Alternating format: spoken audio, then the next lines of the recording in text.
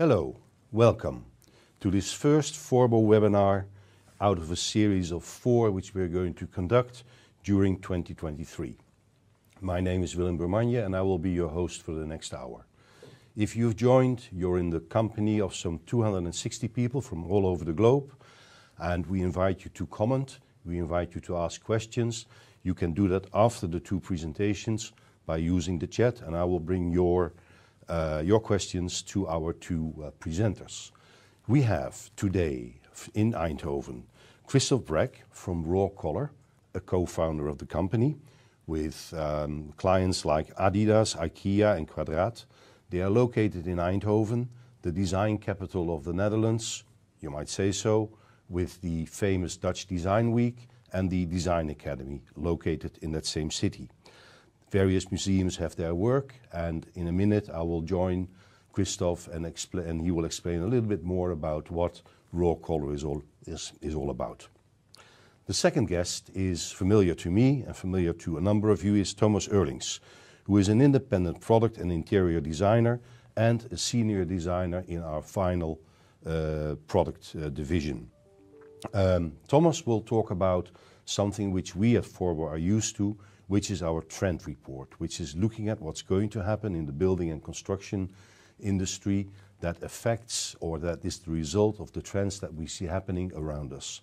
So let's move to our studio in Eindhoven, where you will see a new image if you are familiar to these webinars, which is Christoph in the pink shirt and which is Thomas in the yellow jersey. And the 2 of them are together in one studio, which makes the imagery a little bit easier and a little bit easier on the eye for today, because we don't have to switch to all the different frames. Christoph, as a guest, I would like to invite you to start your presentation in a minute. But first, one question: Raw Color, what is it all about? Is it a multidisciplinary design agency, or how would you describe it? First of all, thanks, Willem, for the introduction. What you said, it's a design studio, design agency. We are in total 5 people, and we work very interdisciplinary. And I think I will show in the presentation a bit more into depth what the disciplines are and give some examples. That's very good. Okay. Shall we start straight away? I know both of your presentations are packed with images. Take your time. It's nice to look at and very interesting to see what you have to say about what's happening around us today. So welcome everybody. Let's start with the studio in general. As you know, Raw Color is the name, and color is really the core of our practice. And from there, we depart in several disciplines such as product design, photography, and graphic design. And here you can see a few examples of those. And for us, color is always a beautiful thing because it's such a universal visual tool that really helps us to travel in such a wide spectrum of work fields. To show a bit also about next to the frame you see now on the presentation, this is some other parts of the studio. Here you see also Daniela Tahar. She's the co-founder of the studio together with me. The studio exists 15 years now, and you see a bit here the surroundings. Of course, we work a lot of digital, but also for us it's very important to have physical samples around colors, objects, whatever. So you see a bit in the wall behind. And here's some further impressions of how it is in the studio to work. So working with color, it's our daily activity to do that digital as well as physical. So this would be the first project I would like to show, and so maybe also good to mention, next to the client work that Willem already introduced, we also work quite regularly on self-initiated projects. And Temperature Textiles is the project that we see. This is the one I would like to start with. And it's a project we have set up in the COVID period. And for us, it's also been really important because we work also a lot in the field of branding and a lot in the field of textile. And we were wondering during our discussions with the team during lunch break, of course, we are all very busy with the changing climate situation on the planet. So we're thinking in our work, can that get a spot? And so in the project Temperature Textiles, we decided to combine those two things. So it's basically a collection of textiles that has a generative design approach. So the textile patterns that you see are coming from climate change data. And it's produced with knitting in the very local production facility of the Textile Museum called Textile Lab. I will also share a few more images on there. Maybe let's jump to the next. So here you see a flat knitting machine. It's at the Textile Lab. Here we were able to work with 9 colors, and maybe also something to say about this color scheme, because climate change is such a big and wide topic. I mean, we can find lots and lots of data. So we decided on 3 main chapters, which is sea level rise. That's what we see here. So here we also chose for a cool color scheme that really underlines the message. Then we have the temperature rise, which we use warm colors, and we have emission, which is a mix of both. And a bit about the technique of flat knitting. We also thought it's a very sustainable technique in a sense that you don't have any waste of the production. So if you compare it with the weaving loom, you always have to use the width of the total weaving loom. While if you have a flat knitting machine, you can define if you just want to knit a piece of 10 centimeters, that's really just what comes out of the machine. The edges are already finished and you don't need any extra confection work afterwards. Yeah, so that's a bit maybe about this technique. We had quite some talks also about the material use when we defined this collection, that we were thinking of well, how can we do it in the most sustainable way. So with the yarn advisor that is working at the Textile Lab, we had a lot of discussion about should we use a bio-based material like wool, or about polyester. And what came to me quite prominent, that there is not a black or white solution. So for example, what she advised, wool is of course bio-based, but you can only recycle it 3 times. It's organic fiber, so each time you shred it, the fiber gets shorter and shorter. And polyester, you can recycle basically endlessly, because you can always melt and extrude it. So that's also the question, what's best suitable for your project. And I mean, what for us was an important conclusion in the technique of flat knitting, we could go for 100% of one material. So we tried to avoid a blend of several ones. So what you see here on the left, it's a sample of 100% merino wool, and that's how we also made the flat knit piece. This is a different piece of the sea level chapter. It's the round knitting. It's a different knitting technique. And I will also show later another flat knit example. So where flat knit is talking about a future modulation of what's happening on the climate change level. This is so to say a dashboard of data of the current situation of the past. For example, you see these green blocks there in the middle, the square. So this shows the local sea level rise around the globe. So basically what you see on the top, it's north, on the bottom, it's south, left, it's west, and right is east. So the sea level is not rising in the same amount everywhere. So that has influence on gravity, probably on ice mass that's closer to it. So there's so much data around, and also that was the beauty that we could work with it and to really dive deeper. Also, what was important for us to have it on textile, because textile is something that's so close to our body. And there was also the quote for us when we worked on it. So dress warm to keep the earth cool. And I think it's of course even more prominent now with the gas and energy crisis that we're facing at the moment. And on the left, you see the sea level socks. So also there we tried by wearing it to really give you the awareness on your body. So you see that light green lines on the socks. So this is the predicted sea level rise. So the most toppest line, that's in the most ideal emission scenario. Let's say if everything is cut down according to Paris Climate Agreement, we will face 22 centimeters of sea level rise anyhow. And as I said, this is the most ideal 2050. So this is the only data that we could fit on a sock. So basically everything else would have been much higher. You would have needed pans to get that climate data onto that. Yeah, to go to the next chapter, this is the temperature rise. I already talked a little bit about the round knitting technique. I will show a bit more images after that. So here again, you see a dashboard on the bottom. You see also temperature rise. It's also not uniform on the globe. It's in different situations. For example, in Europe, there's already a much higher climate rise. We already crossed the 2 degrees border, and compared, for example, in places in South America, it's just half a degree. So that's really also depending locally. Of course, color selection, already mentioned, been a major thing always in our project. So here we were looking at the available yarns in the textile lab, making these wraps to kind of define our palette. And here you see a detail of the round knitting machine, also called circular knitting. So it kind of is a machine that turns around and around. And what's beautiful about this technique, you can really work with embossing effects. So you get these height differences of the textile when you bind the foreground layer with the background. That's what you see here on the detailed photo of on the right. It gives a bit the impression of that. Yeah, here the flat knit piece of the temperature rise.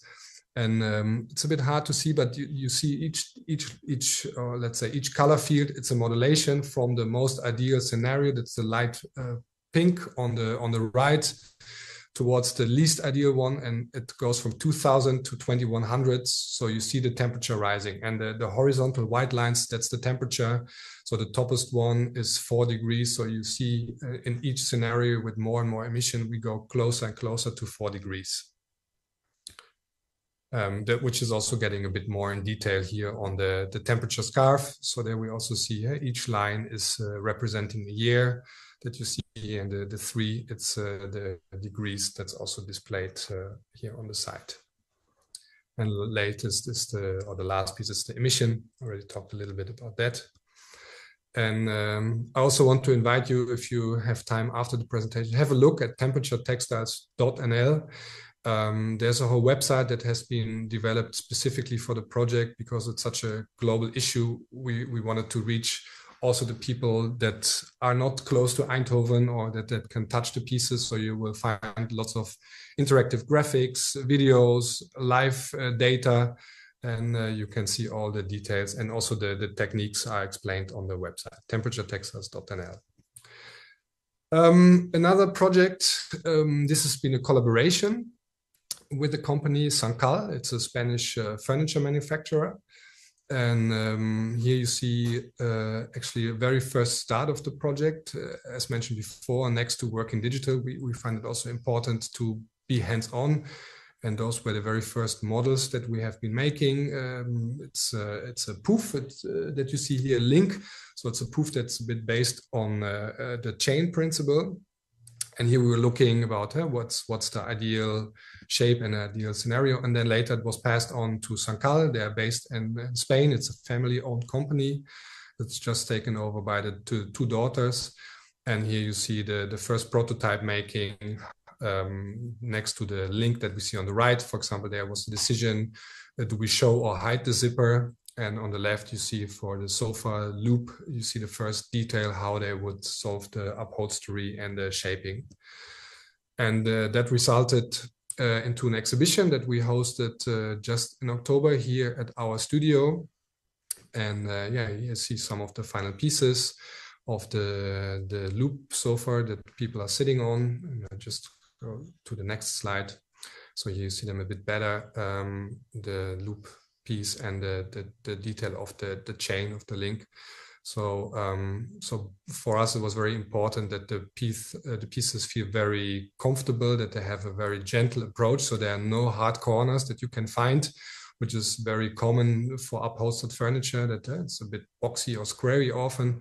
So we really wanted to have this very soft appearance, and also that gives really a modulation of light and shadow, which also has an influence obviously on color. And when we start such a project, we never start from a functional point of view. It's always the image, how do you see the color, how do you feel the color? And for example, on link that you see on the right in the blue scheme, it's nice that you can have this sequence of every individual chain link to make this composition. What was also important for us, and there's probably also things that you will also see later back in the trend report, that it's a combination of a physical space with digital spaces. So again, like the website and temperature textiles, not everybody is able to visit. And having the furniture in the digital space allows us to do different things. So when you go on our website, you can also see this animation. So the detail of the sofa, it's moving here, the proportions are changing. So in the digital space, we can do different things and we can imagine a piece in a different way than how it is in the physical surrounding. Here you see some more of the setting, the multicolor link and another one of loop. And I think which was also getting very often as a feedback when we had visitors coming by, that people been really happy about the working of the space. So people got really immersed in the color. So I also believe in the current period that we live, that we see it globally, that color becomes very important, that it increases our well-being, it gives us the feeling of being safe or of having a quiet surrounding. So that's something that we got a lot back from the visitors and the exhibition. Here you see another digital translation of the link piece. So these flying segments that of course wouldn't be possible when you have gravity. Another important part of the exhibition were the backdrops, the curtains, and that's a project we have developed with a Dutch company called Ecological Textiles. And this curtain are totally bio-based, so the material is 100% wool. And the dyes that you see here, you see the pink and the green.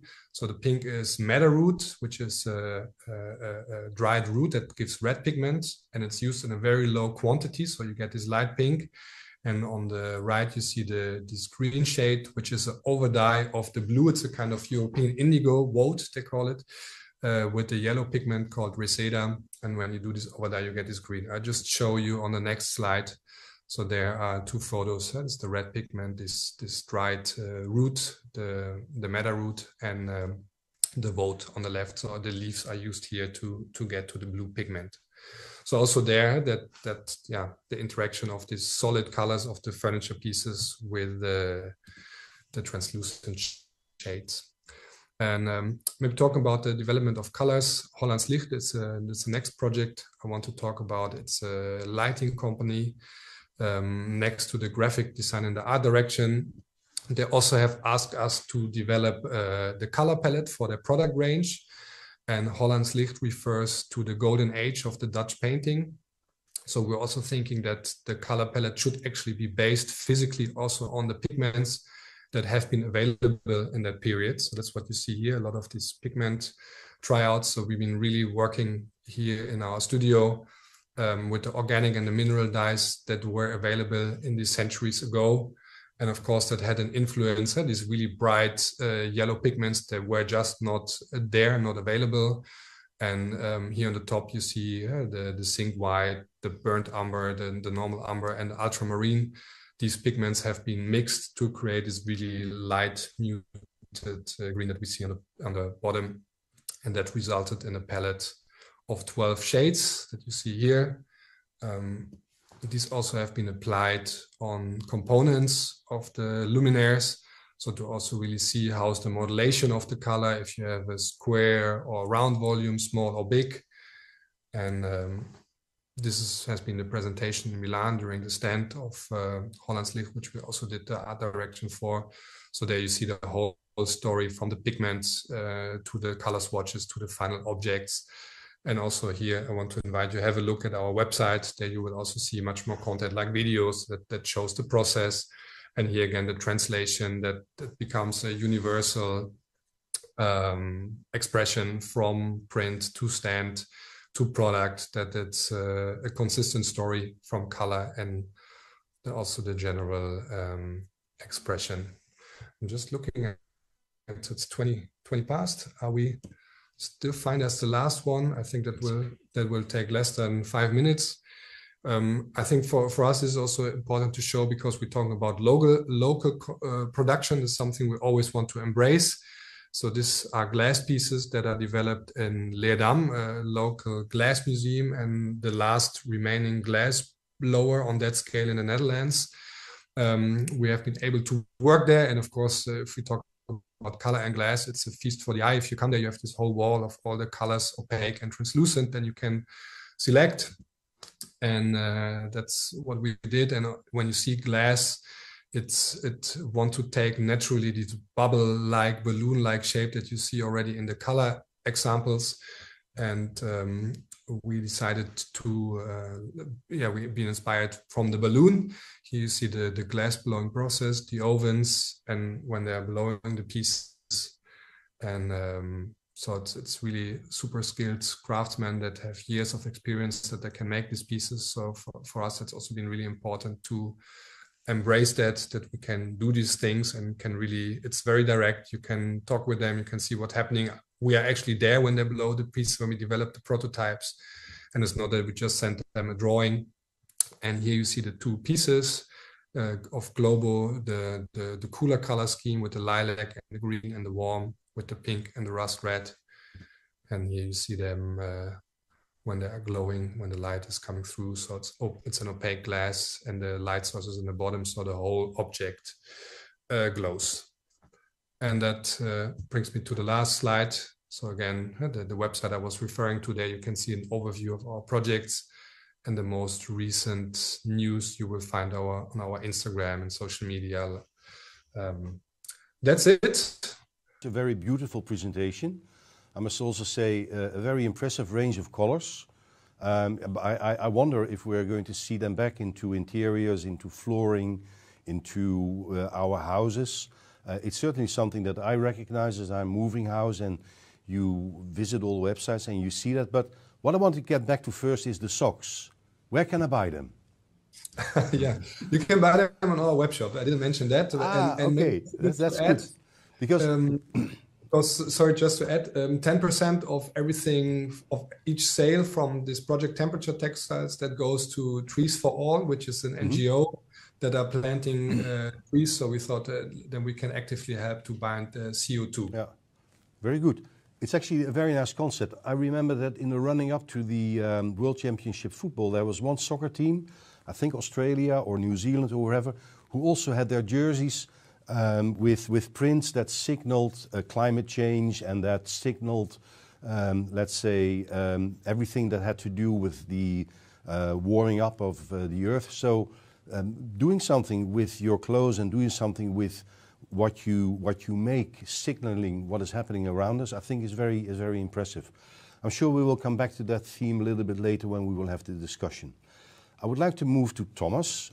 Thomas, of course, like I said, independent product designer, senior designer at our vinyl works in Coevorden. But also you are working together with another colleague of ours, Marijke Griffioen, on the trend report. And I know it started a number of years ago. How long have you been doing this already? Cool. I think Marijke already works on the trend reports for maybe 15 years. Yeah. Correct? Yeah. And I started it for about 10 years ago. And since that time, we've worked very intensely together on these projects. And of course, you publish them now almost every year, around this time of the year. Let's simply go and take a look. I know that you cannot cover the whole report, but you're going to take those extracts that you think are most interesting for this webinar, correct? Indeed, yeah, okay. Correct.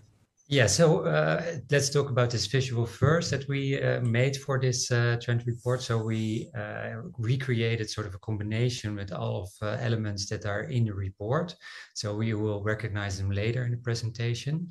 Well, as Willem said, we will do a part of the report in this presentation. The report consists of 6 chapters, and today we will elaborate on 3. The magic circle, through the looking glass, and regarding nature. And the other 3, I will just show you the summary. So you will get a glimpse of it, but we will also do another presentation for the full report. We will come back to that later as well. So the name of the report is A World of Fluidity. We chose this name because we see a lot of fluidity between different concepts. So we see a little difference between reality and virtual, but also historical and contemporary, and all these things mixed together. But we will come back to this in the presentation as well. I will start the presentation with the first chapter called The Magic Circle. This is something that we saw a lot in different exhibitions. Marijke and I, but also members from the Forbo design team, visit all kinds of fairs. Sometimes it's a furniture fair like the Salone, but also the Biennale in Venice, which is more art. The Magic Circle, we saw a lot of portals, and the portals, they brought you somewhere else. It's really an immersive experience, and we see also a lot of combinations between historical and modern. This first slide is a very beautiful example of that. This was a presentation of Kohler in the Salone di Mobile, and you can see this sort of modern structure in this reflecting pool, a gateway also where you could enter the presentation itself. But it really brought you from this classic palazzo into a sort of a modern space. And here we see another example. The right image is the same as we saw before, but now you can see the scale a little bit with the people in it. And Lea Keramice, which is another ceramic producer, had more or less the same concept, but on a smaller scale, but also in a very beautiful classical garden of a monastery in Milan. And this is a project that's still being worked on. So these are the visuals. This is by Kengo Kuma, a Japanese architect. And this cathedral in Angers, they made an extra, or sort of an extra portal. So they created an extension of the entrance, and it really created a sort of an in-between space between the modern and the classical. And also, again, sort of this immersive experience. So you prolong the entrance to the church, which we thought was really beautiful. Well, this is a little bit closer to flooring projects. This is a product by, the company is called Carpets for Buildings.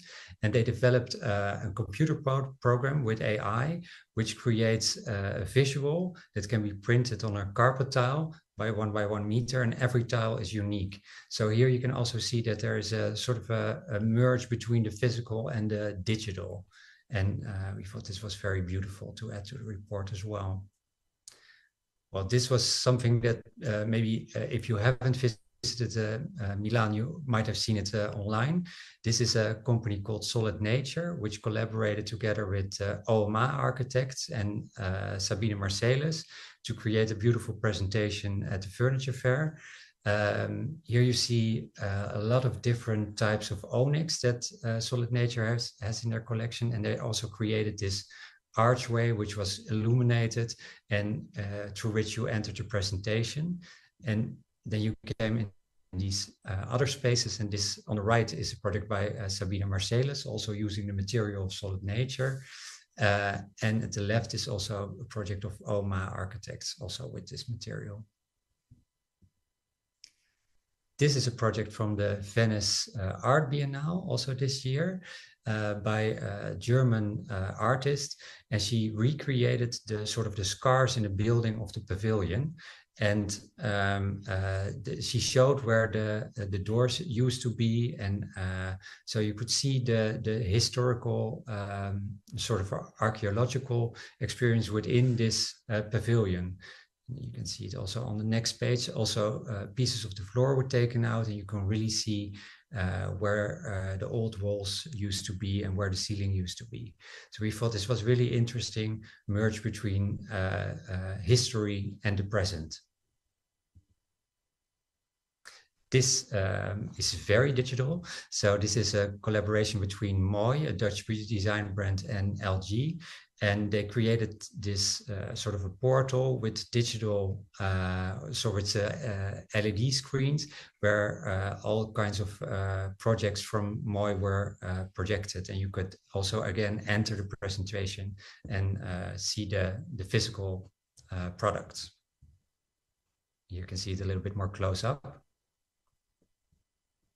And these are two beautiful projects also made in lighting. So the left is Lee Broom. You can see also against a kind of a reflecting pool. And on the right is a project we saw at the Dutch Design Week here in Eindhoven. And it's made with digital 3D printed bioplastics.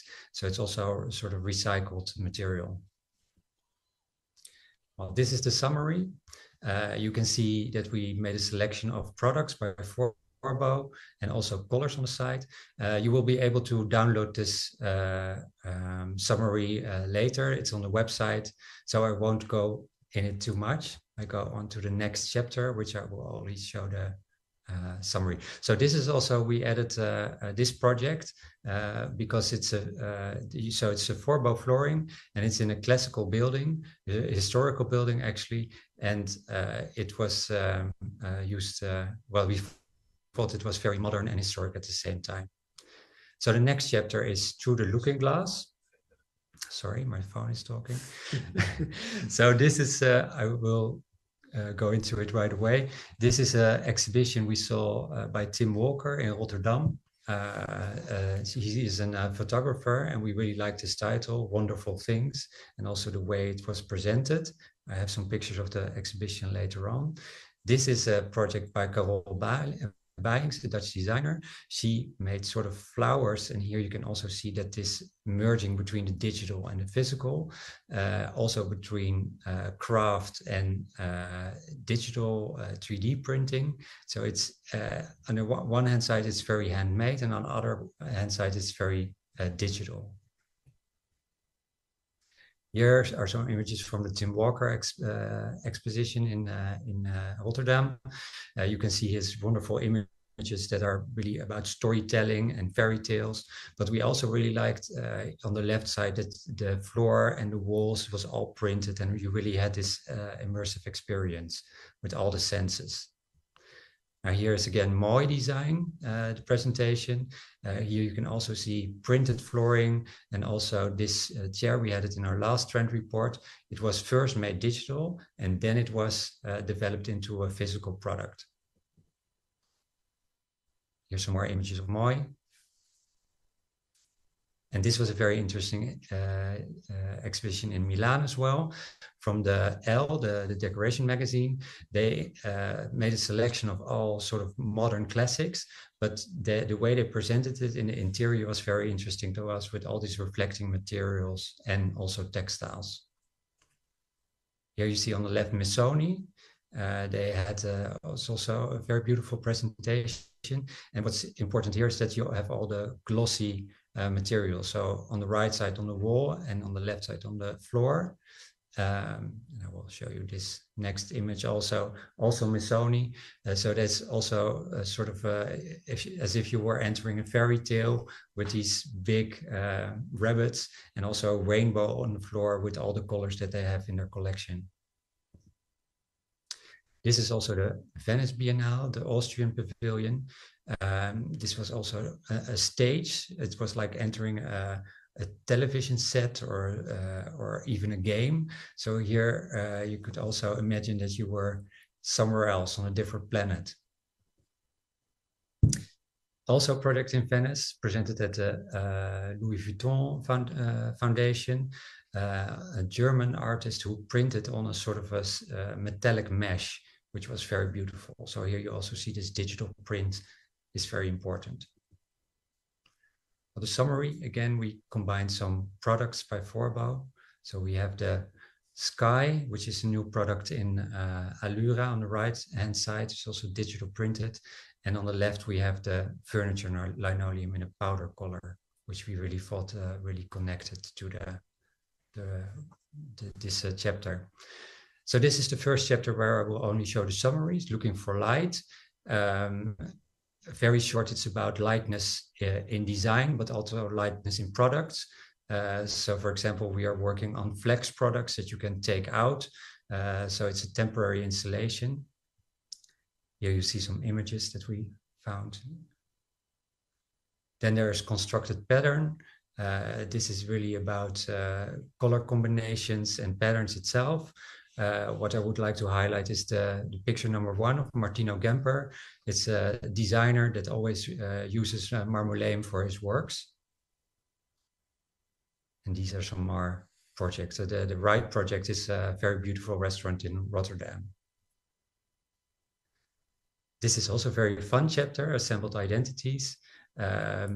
We saw a lot of products that sort of have an identity with eyes or that we're moving, but also lots of material combinations that are very interesting.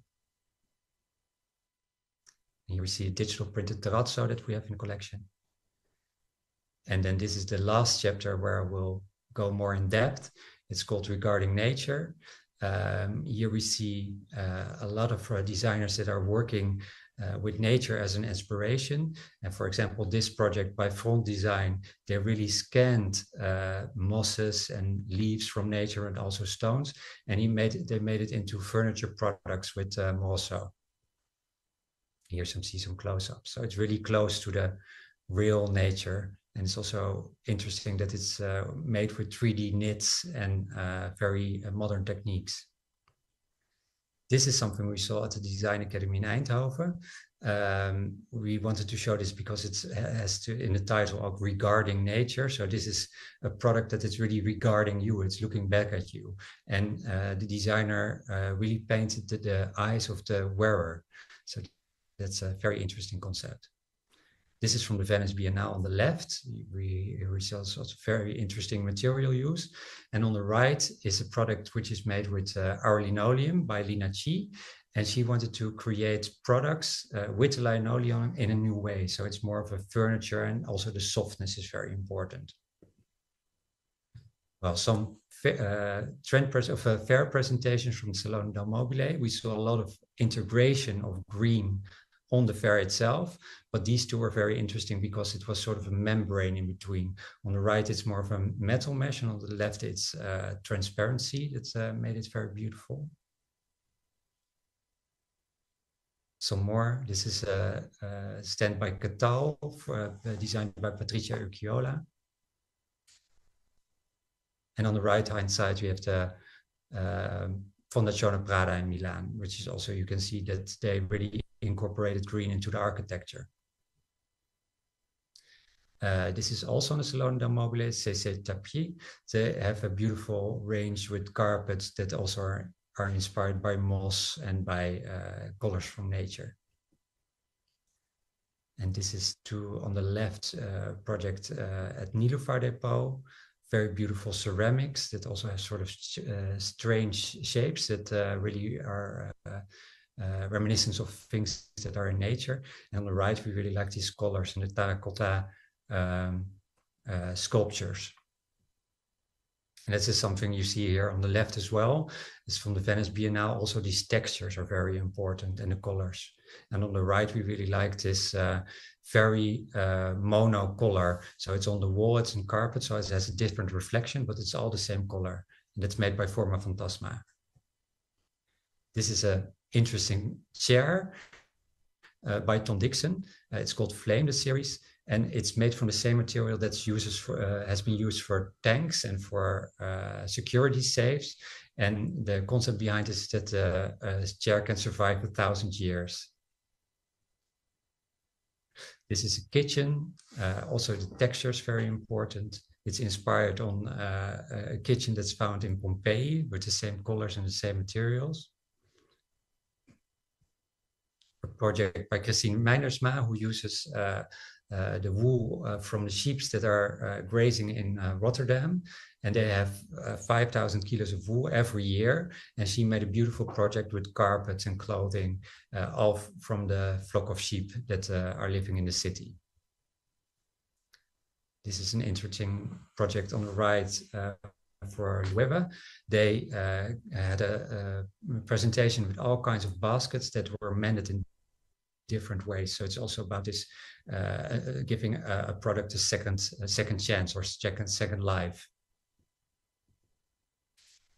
And this is by Studio Show Ota. They use wood, but they want to show the imperfections in the wood. Instead of taking out the imperfections, they incorporated it. So it's also As you see on the left, you can use it as a wardrobe. And then this is the last slide that I have in the presentation. We wanted to emphasize again on raw color, these beautiful textiles that they made with natural dyes. And it's of course something that we are also in linoleum. We also have the natural dye, so that's a connection that we see there. And here we have the summary, of course. But, you see the products and the colors. And here's some projects. So that was it for me. Thank you for listening. As I said, there are more presentations coming up. One on the 24th of February and two on the 28th. If you are interested, you can always send us an email and we will invite you to the presentation. Thank you very much, Thomas. And of course, we are making a recording of this webinar, and the webinar can be viewed on all of our Forbo Flooring Systems websites worldwide, wherever we are broadcasting at this moment. And then you can relook and re-experience all the trends that Thomas has been talking about and all the, let's say, innovative ways in which products can be used that Christoph has been talking about. Thomas, whenever I see trend presentations, it strikes me that there's a lot of 3D objects and there's a lot of interior spaces. And it's of course logical, because if you enter a room, you go like, this is nice and this is good and this is... There's nobody coming into a room looking at the floor. We at Forbo might actually do that, saying, oh, this is a nice floor. What about the rest? But how does the changes in the environment, all the images that you have shown, how does that reflect to the floor? Is that also in your report? We saw some images of Mooi, of course, and I saw some other floors as well. But how does the 3D environment reflect to what's happening to the floor today? Yeah, well, we make the trend report for different reasons, of course. It's sort of, we have to see what colors are being used in the furniture industry. Mm-hmm. Because, as you say, we want to combine, that the architects can be able to combine their furniture with the flooring. But we see a lot of development in flooring, actually. So, as I showed the presentation of Mooi design, but also of the Tim Walker exhibition, mm-hmm. Lots of digital printing, but also an emphasis on natural flooring, but also the flexibility of flex products. Mm-hmm. So it's on different levels. It's a color story, pattern story, but also technical. Okay, good. Is that an answer to your question? Yes. There is an answer. And I have a follow-up question as well, because Christoph, both of you have been talking about, let's say, the physical world and the digital world. How do you see the future? How is this going to develop? Is it really going to be that one is going to take over from the other, or is there a sort of merger, or how do you see that, Christoph? I think it will always be a transition, at least from my point of view, that we'll have both coexistence of both. but for us, and I mean also if we reflect on our climate situation, that was something that became also very prominent to me when we had the first design week after COVID. That we were also saying, okay, please follow our projects also digitally. You don't necessarily need to come or to fly here to see it in real person. So for us, it's always an importance that a project can be followed on both ways, and maybe that counts if I look for myself, for example, at design references. There might be so many products, chairs, presentations, whatever I can call. I might have not seen for real. That's maybe just 1%, and the other 99% I just know from a representation of a photo or of a video. So therefore, I think it's a big benefit, and it's great that we can reach globally. And I also believe that's also what we're experimenting, what I showed you with the 3D representation of the furniture, that we can bring things to the digital surrounding that can behave differently than the physical objects. And I think that's really exciting, and that's what we will see in the next years in the metaverse and in the environments more and more. Yeah, I believe Thomas also showed an example of that, of an object that was first digitally mastered and then it was made into a real product. Yeah, and some designers design a product for the physical world, but it's also available in the metaverse. So that's very, very interesting concept. Yeah. Okay. If we look at the materials of the future, Christoph, I heard you talking about polyprop. I think that was for your knitting. But you also talked about mellow wood, which is a pure natural product. What's happening if you look at the future when it comes to materials? Well, so it's like probably also similar that there will probably be a coexistence, and what was important for us when we did it, like we used wool where it was possible in the knitting process, 100% biomaterial. But in other cases, polyester might be much more suitable. And if we look into recycling, it's something that can be recycled endlessly. While for wool, you can just do it 3 times. On the other hand, for wool, you need washing. You need also to ship the material from the source, Yes. often from Australia. I think that was also interesting what we saw in Christine Meinersma examples of the sheep from Rotterdam. So I think we will look much more at local resources, I believe so. Yep. And I mean, there are a lot of sheep around in the Netherlands, but often it's not used in our clothes. It's shipped all over the world. So I guess that coexistence and more local materials is probably going to rise in awareness and applications in the future. Okay. But I also think you need to have a good understanding of what it is that you're buying, because the wool is okay, but the sheep carrying the wool for their lifetime, eating and, well, doing the things they do all day is not very ecological. We had a carpet tile line which was pure wool, and it sounded great. It was great for marketing. But then if you look at the CO2 footprint, and if you look at how the product really performs against other products which you might think are much more synthetic, the balance is not always easy to understand. Because Thomas, when it comes to all those changes in the type of material that we are seeing, is this also happening in floor covering? Do you see new types of material coming in? Well, things that are very important, I think, are lightweight products. You can see that in ceramic, but also in flooring that we make at Forbo. Flexibility is and modularity is very important. This is also something we have in collections. We have the flex products that you can use. That's PVC, which you can use for a short time and take it out and use it somewhere else. But we also have the sort of the more sustainable solutions in another way by that we have the linoleum. So I think there are lots of interesting developments, but they might not be as visible as you see them in furniture or textile. Well, I heard Christoph say about polyprop that it can be recycled endlessly. In theory, if you look at PVC, that also, if you use chemical recycling, you will retrieve pure PVC and plasticizer and filler. And the pure PVC and the plasticizer and the filler, in principle, can be recycled endlessly. We've proven that into pilots. We're now upgrading that into a industrial scale model.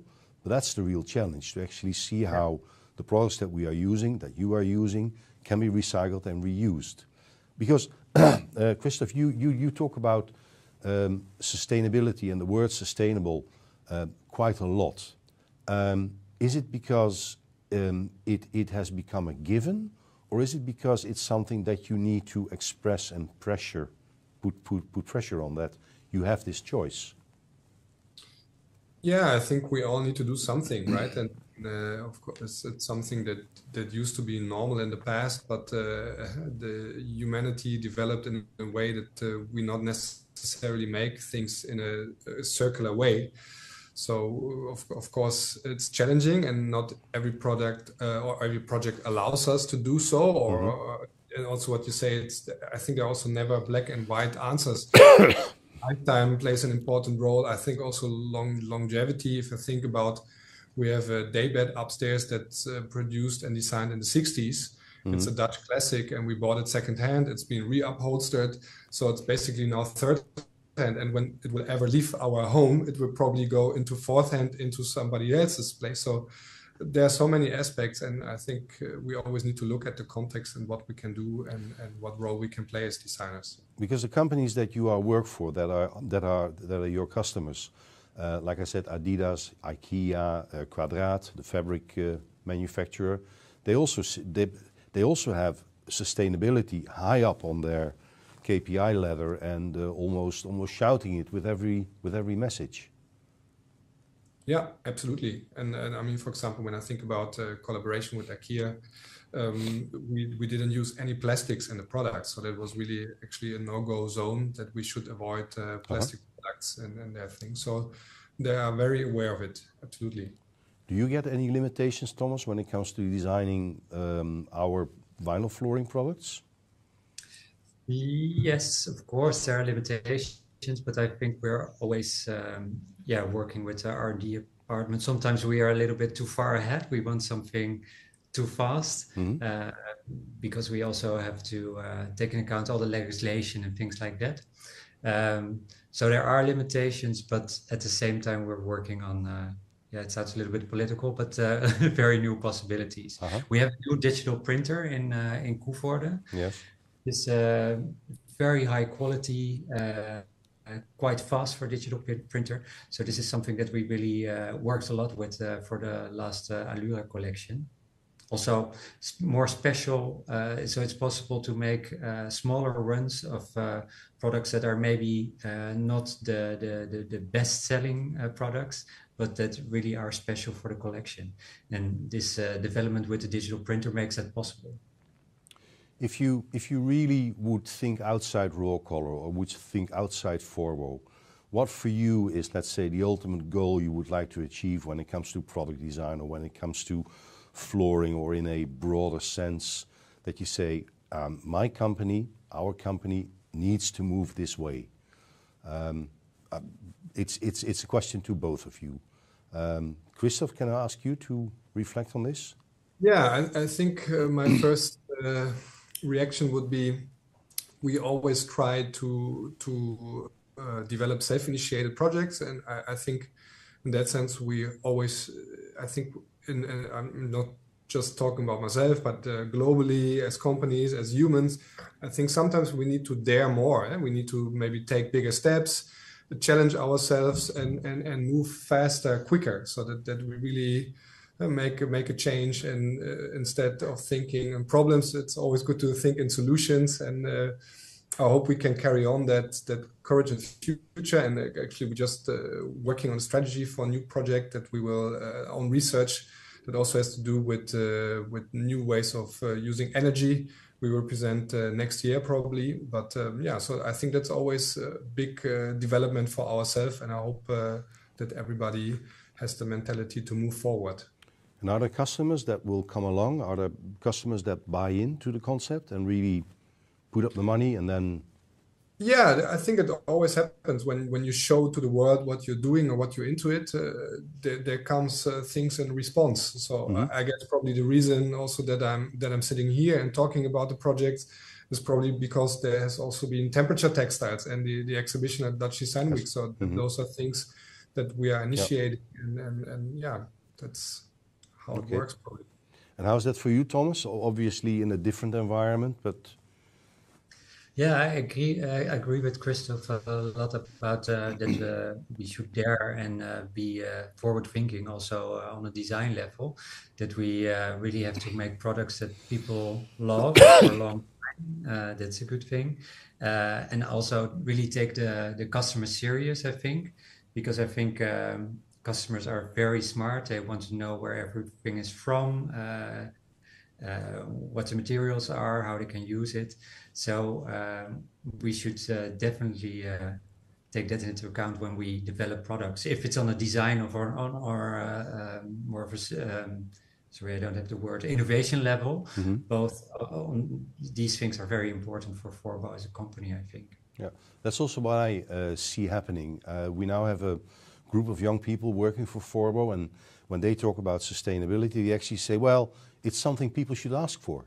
It's not that you should ask for whether the color will last, or if it's a non-slip, or it's a product that is made out of this material or this material, but just ask if it is sustainable, if the company has a sustainability policy, if there's something that will be done with the product at the end of its life. This end of life scenario, Christoph, is that something that you are concerned with in your designs and your products? If I look at the proofs, for instance. Yeah, of course, you always think about it. It's a bit what Thomas also said. I think when we do projects, we do it with a lot of care and with the best intentions. So to also design, I think it's always, we also teach at the Design Academy Eindhoven for many years, and we always tell to our students, if you don't invest love in your project, it will not come back. So I hope that people will feel this love and attention. I think the same counts for also collaborators that put also that in it, and you do it the best way possible. And I hope that will benefit in a long lifetime, in a good material used in a well thought out construction, whatever it takes to make it as good and as circular as possible. Okay, good. We've come to the end of our 1 hour program. I would like to thank both of you very much for a very interesting and very inspiring presentation from Raw Color and all the work that you're doing, from Forbo with our trend report and all the images that we have shown. Both presentations will be visible on our website. Remember also that the trend report will be available a little bit later in the year in a complete format. And I would like to thank you again very much for your contribution and lively discussion. I like the format with the two of you sitting there and me standing at the other side. Much more quiet than the other thing. So good. Enjoy your afternoon, and bye-bye from Amsterdam to Eindhoven. Thank you. Bye-bye. Bye-bye. Thanks for inviting. Bye.